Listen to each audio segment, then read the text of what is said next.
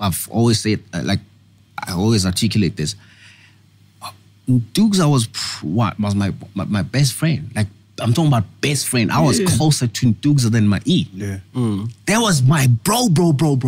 Is that VUT days? Excuse me? Is that VUT days, like Volta? Yeah. Like, bro, that nigga helped me, you know what I mean? Like, he rocked with me on some real shit. And I returned the favor, like, as far as, like, you know, how we just, like, supported each other, right?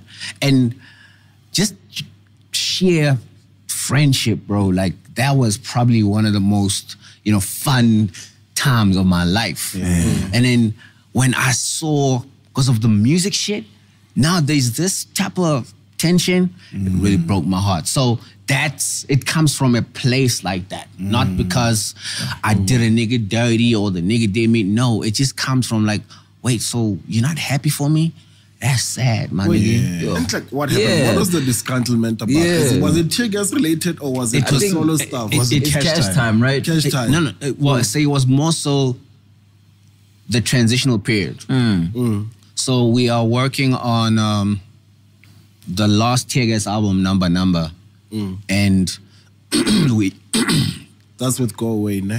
No. That's the one that had Wake Up and all those records, right? Yeah.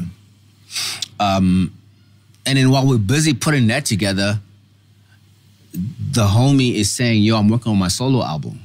I'm like, oh shit. But we're working on the thing, right? So he's the first to work on the solo he dropped album. the tape. We dropped the tape He did. in 2013. Before all of us.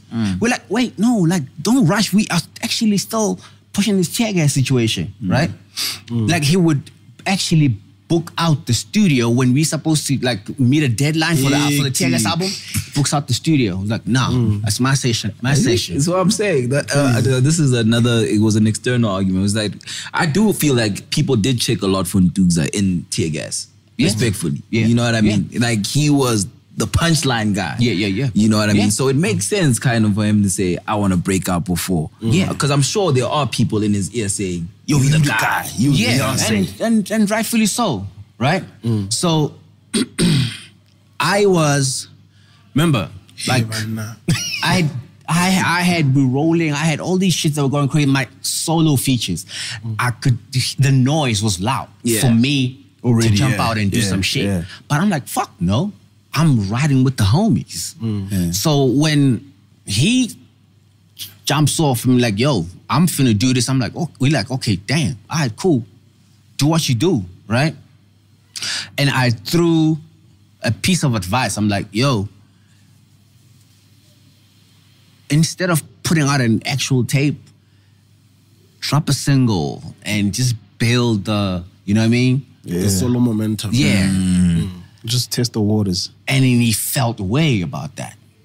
I don't know why. Why would you feel a way with just a little piece of advice? Because what I was saying was, you don't want to put yourself in a situation where you drop the whole tape and it doesn't land, and then you feel a way about it. But if you test the waters with a single, you know what you need to fix going on to the next single or even 100%. Going into the album. So he felt, this is what he said to me, he's like, also, niggas don't want me to shine. All right, cool. All right. You can't say anything after that. And then there's still an album to be finished. Cool, the album gets finished eventually, and then shortly after the album, I think maybe like the album was out, I don't remember, I think the last quarter of 2012 when the album came out or some shit like that. Top of the year, he's dropping his tape, you know? All right, cool, rock out. This is now 2013. Drops his tape, and respectfully, when you guys look back, I don't think you know anything about it, respectfully, right? So that's what I was trying to avoid, because you are taking all your resources and you're throwing them into this situation, and then when it doesn't pan out, besides just like looking at it on some, oh shit, I need to go back in the stew or XYZ, certain people, because I know the type of guy that he's very fragile. When shit like that doesn't play out your way, 9 now you start feeling a way towards certain people. Yeah. I mean, when you go and check some of his tweets of recent, if you ever do, not even recent, just from that period, go check out his tweets, bro.